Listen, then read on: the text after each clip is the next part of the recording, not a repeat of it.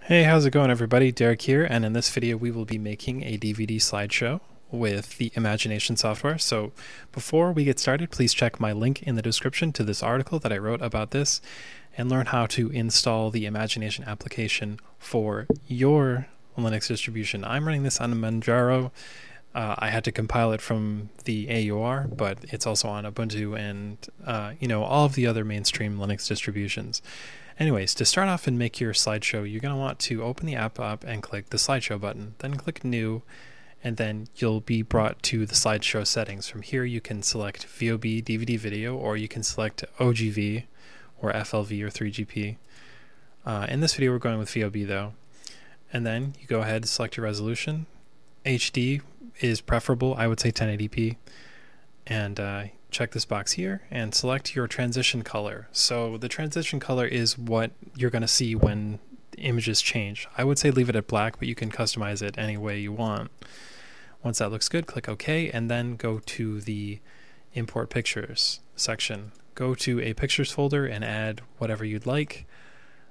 I've got some wallpaper images. I'm going to add a couple. If you hold down the control button, you can select more than one at a time. You can also just press Control A and add everything. But I'm just going to add a couple of files here. Now, once the files are added, you can go ahead and select your transition. There is a lot of different options, a lot to choose from. I would say for best results, click the random button. This is going to give you more variety, and you're not going to have to hunt through the, you won't have to hunt through the settings. And honestly, it's going to look good no matter what. And if you don't like it, you can always just change it. Once we set this here. And then we can go to the audio section. Now, audio will let you add in music if you want to add music to your slideshow.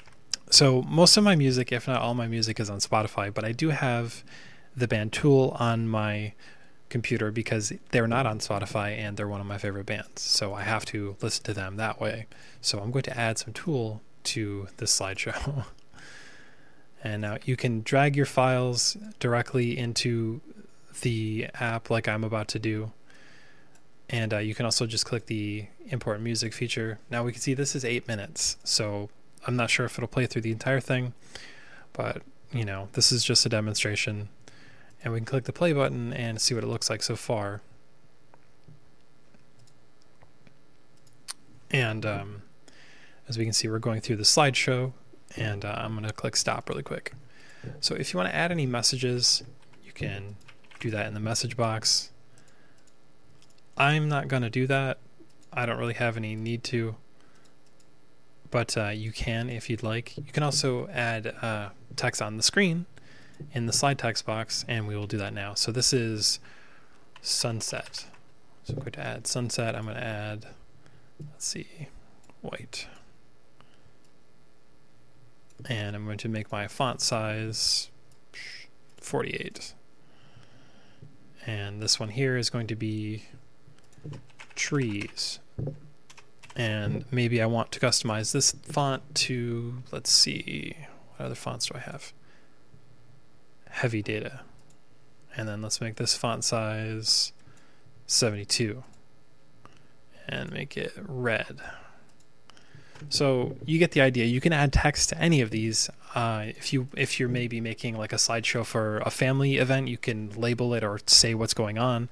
I'm just showing a demonstration, so I've just got trees and sunsets and more trees and a city and the best wallpaper I've ever had, and this really cool lake that I wish I could go to, and this empty road here. And when everything looks good, I can go ahead and click slideshow and then click the export button, browse for where I want to save it, and I'm going to save it in my desktop folder as slideshow.vob.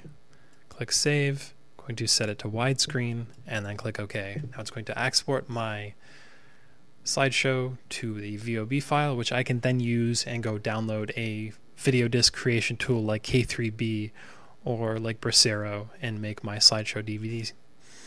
But we're just covering how to make the slideshow in this one. We'll cover how to make menus and DVDs and stuff like that another time. But if you need to make a slideshow DVD, because I do know that people still do use DVDs for this purpose, it's just a quick way to show off some graphics. Please check out the link in the description and you will learn exactly how this all works. Anyways, guys, I gotta get going, but I hope you enjoyed this video, and I will see you in the next one.